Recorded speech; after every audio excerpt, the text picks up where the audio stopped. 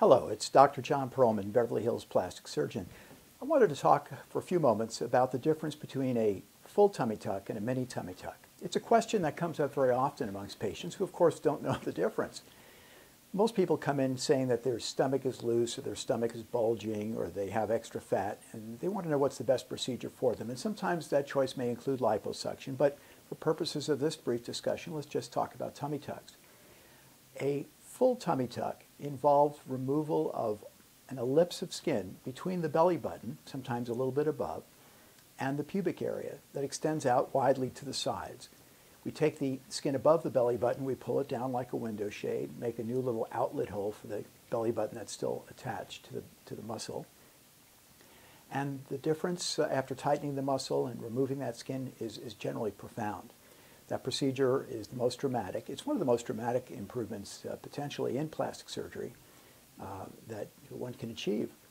But it's only for people who have enough loose skin, enough muscle laxity that would really benefit from it at the expense of having a long incision across the lower abdomen and a smaller incision around the belly button. With the use of new mechanical tape devices that we have, we can reduce the prominence of the scar, but it's not going to eliminate it. So though some people a year and a half later feel that their scars are, quote, invisible, they're there. And a small percentage of people will have a dark or a light or a somewhat thickened scar that really they have to cover with clothing if they don't want it to be seen. So keep in mind there's that risk about healing. Now, a mini tummy tuck is different. It's a smaller procedure.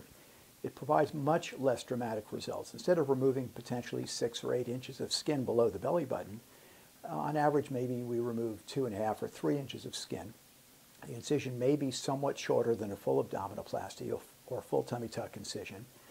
And we're not tightening the upper skin above the belly button because we're not detaching the belly button. We're not pulling it down. But we can still tighten the muscles. We can do some liposuction in the upper stomach. And for some people, that smaller procedure is beneficial.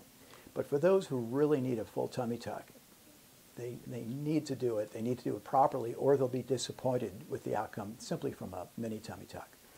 I hope that answers your question and gives you some explanation of the differences between the two procedures. Even though both can tighten the muscles, there's a huge difference in the amount of skin removed and the amount of skin tightening of the upper stomach between a full and a mini tummy tuck.